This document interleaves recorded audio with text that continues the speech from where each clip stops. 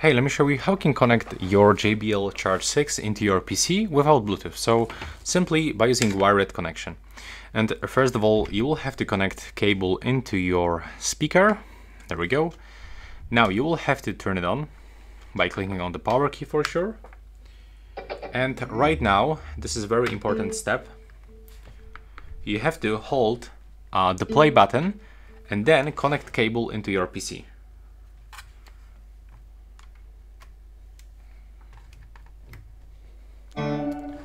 There we go.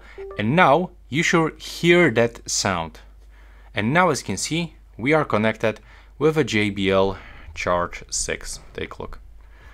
Now in the sound system settings, you should get this selection to switch between your internal speaker of your laptop or your external computer speakers and the JBL Charge 6. So this is actually like super simple. And if you want to disconnect, all you have to do is just to unplug this cable, and now your speaker will go into the Bluetooth pairing mode.